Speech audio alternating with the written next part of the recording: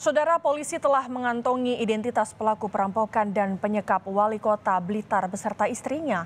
Identitas para pelaku didapat setelah polisi meneliti sampel sidik jari. Polisi menyebut pelaku perampokan Wali Kota Blitar berjumlah 5 orang. Identitas para pelaku perampokan dan penyekapan juga telah dikantongi polisi. Identitas para pelaku diperoleh setelah polisi melakukan uji forensik sampel sidik jari. Polisi pun memastikan identitas para pelaku sudah didapatkan.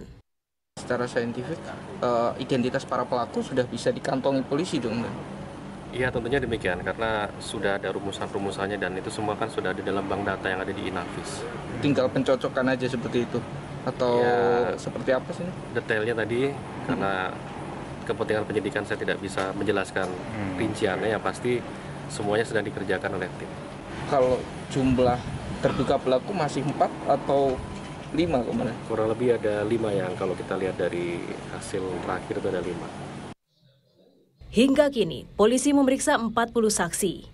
Polda Jatim dan Polres Blitar Kota juga masih terus mendalami dugaan keterlibatan orang dalam di kasus perampokan dan penyekapan Wali Kota Blitar Santoso. Seperti diketahui, uang 400 juta rupiah yang merupakan uang utang kampanye milik Wali Kota Blitar dirampok. Pelaku dengan mudah masuk ke rumah dinas dan melumpuhkan petugas Satpol PP yang berjaga. Winanto Sukarya, KompasTV Blitar, Jawa Timur.